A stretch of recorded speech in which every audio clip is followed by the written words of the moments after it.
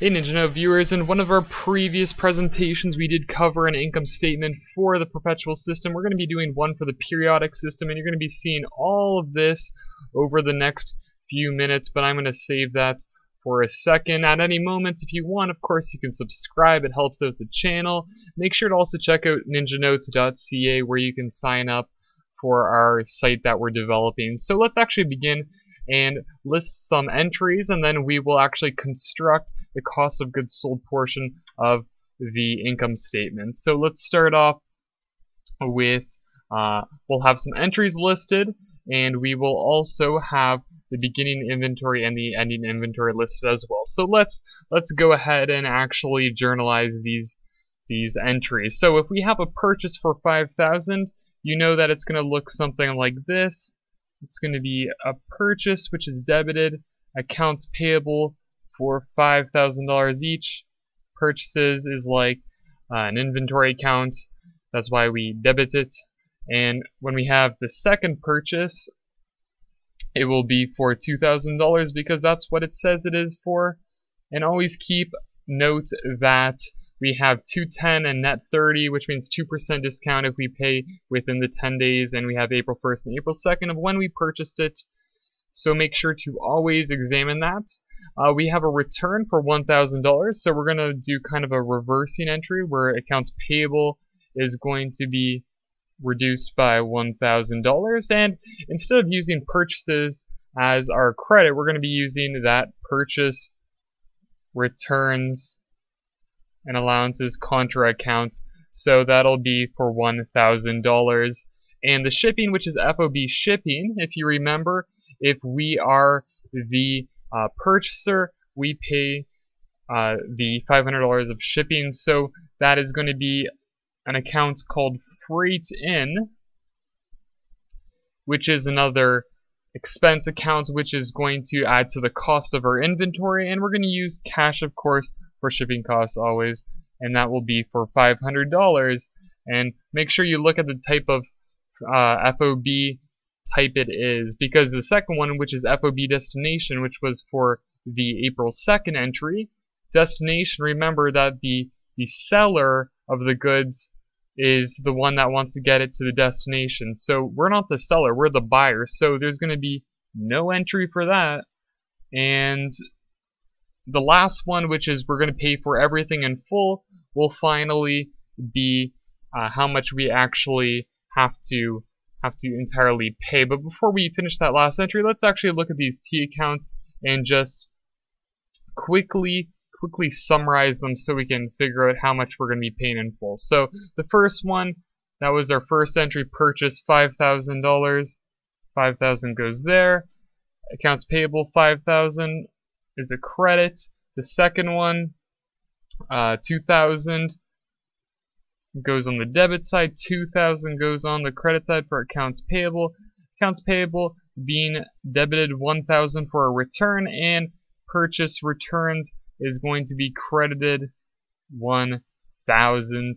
Freight in, we have a debit entry for how much is that? $500, and our cash, which is $500, and we have no entries. So if we have $7,000 of purchases and $1,000 of returns, that means we're only going to be paying for $6,000 of purchases of our inventory. So how much do we have in accounts payable? We have $5,000, $2,000 credit, $1,000 debit, which means we have a final balance of $6,000 that we have to pay off. So let's get rid of these T accounts, and we know that we're reducing accounts payable by $6,000.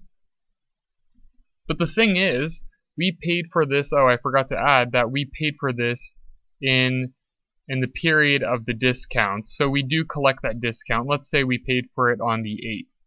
So we are going to collect the 2% on both of those purchases, which is actually going to be 2% of 6,000, which is going to be $120,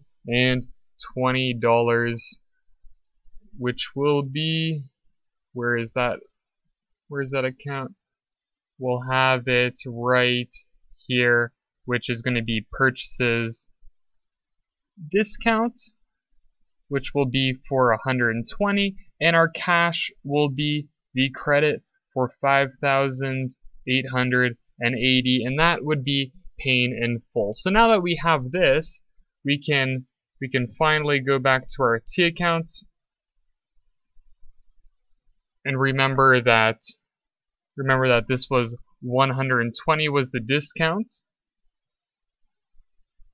and we got rid of, what did we got rid of the accounts payable. We paid that off, and we paid 5,000, or I should say a credit of 5,880, and we debited 6,000. So this has no balance anymore, and this has a final balance of, what is that? That would be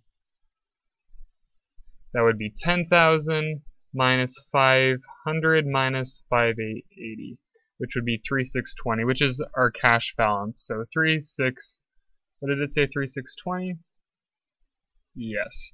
Okay, so that will be our final balance, and now let's finish that income statement. So we have something that looks like this. I just made the sales part generic because that's not what matters. It's the part of the cost of goods sold that actually differs. So how are we going to do this? How are we going to figure out the cost of goods sold? Well, we have inventory, which is going to be for the beginning, which I should say beginning, and that's going to be for right here, $20,000. And now we have our purchases. If you remember, our purchases was $7,000 in total, so we're going to have that there, less any contra accounts, which are the returns and the discount. So the returns were 1,000 while the discount was 120. So that means our total purchases is going to be 5,880. And the next parts will just be the freight in, since that is a cost of our inventory. You always got to remember that, and that was for $500. I think I'm just going to get rid of the T accounts now, since I'm running out of some room here. And now that we have finished this part, we know that the cost of goods purchased, because this is the cost of all the goods that we purchased, is going to be 5,880 plus the 500, which is going to be $6,380. So if our inventory had a beginning balance of 20,000, 6,380 was how much we purchased. That means our available goods is, that's right, it's going to be 26,380. And if our ending inventory is $10,000, what does that mean? That means that we have actually expensed, or we have sold the residual amount, which is 26,380 minus 10,000, which would be our cost of goods sold. So our total cost of goods sold would be 16,380, and that's how you would determine the total cost of goods sold. And then you would just continue on with your multi-step income statement listing gross profit and then operating expenses, just like we did in the other multi-step tutorial. So you can just check that out. And that's how you would do it for the periodic system. This is why it would look differently for the periodic system, and that's how you would write it down. So just make sure to memorize it like that, and you should be good to go. So in the next tutorial, I'll probably talk a little bit more about inventory and then get into actually costing methods of inventory. So make sure to keep watching, and I'll see you guys in the next tutorial.